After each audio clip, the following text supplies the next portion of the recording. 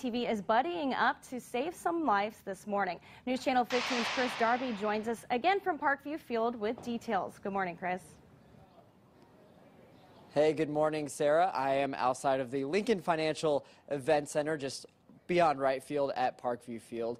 This is where the Buddy Up for Life blood drive will be happening a little bit later here today. And joining me now to talk more about it is Michael Limmer from the Fortington Caps. Thanks for joining us once again on First News. Thank you. Pleasure having you. A little bit different weather than the last time we saw. Last time we talked was opening day, some snow and some ice, but this is definitely better. Talk about what's happening here today. What makes today so special? We have the opportunity today to partner with the American Red Cross on a blood drive here at Parkview Field.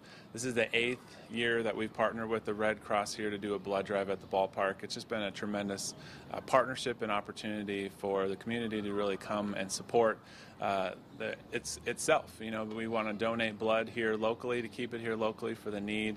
There's always a need, especially in the summer months, and so we look as a venue that's really busy during the summer to be another opportunity for folks to come down here, donate life. Really, when they give blood, they have a chance to save up to 3 lives with each unit collected, so we're proud to be a part of it.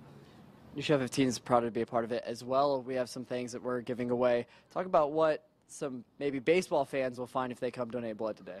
Well, it's always fun to walk around the ballpark and check things out. We're obviously open every day for folks to do that, but especially if you're coming down for a specific event or purpose. For everyone that comes to donate blood today, we'll give them 2 tickets to a future Tin Caps game and a sign of appreciation for them coming and helping out the community, and just a little small token of our appreciation. What would you say to someone, to kind of wrap things up, that is on the fence of whether or not they're going to come out and donate some blood today? Blood's one of those things that you don't always think of it, but it's something that when you need it, or when someone that you care about needs that blood transfusion or needs to have that because they're in the hospital, it's something that has to be there. And so if you're on the fence about coming down, we'd love to have you. We'll certainly take care of you. The folks at the Red Cross certainly do that very, very well, but also just think about the need that is there. And during the summer, that's always a shortage supply of donors. So if you're on the fence, come on out. We really appreciate it. Thanks so much for joining us this morning on First News Weekend. The doors are open from 9 to 2 here at the Lincoln Financial Event Center at right field of Parkview Field.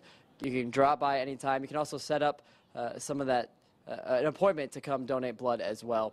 For now, reporting live from Parkview Field this morning, Chris Darby, News Channel 15.